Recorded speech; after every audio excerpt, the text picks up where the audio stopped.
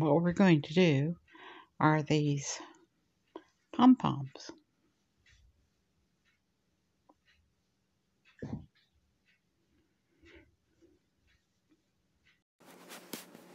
Okay, let's get started. We're going to slip stitch into our next loop here and slip stitch, and then we're going to crochet 2 chain, yarn over and go back into the last chain of the hook, yarn over,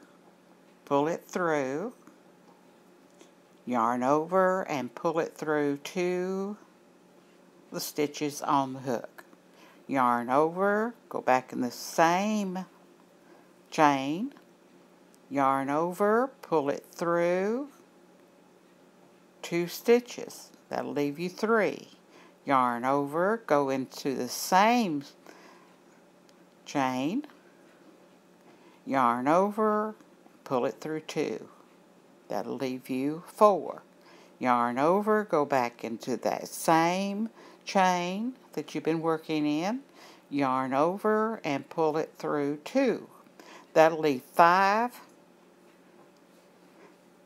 on your hook. Now you just yarn over and pull it through all 5 and then slip stitch, and now you just turn the ball over, just turn it over like that, and go into that same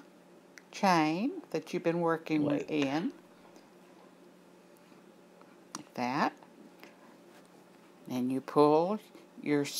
yarn over, pull it through, and pull it through, and there you have it, your pom-pom. Now this is the way I was taught many years ago.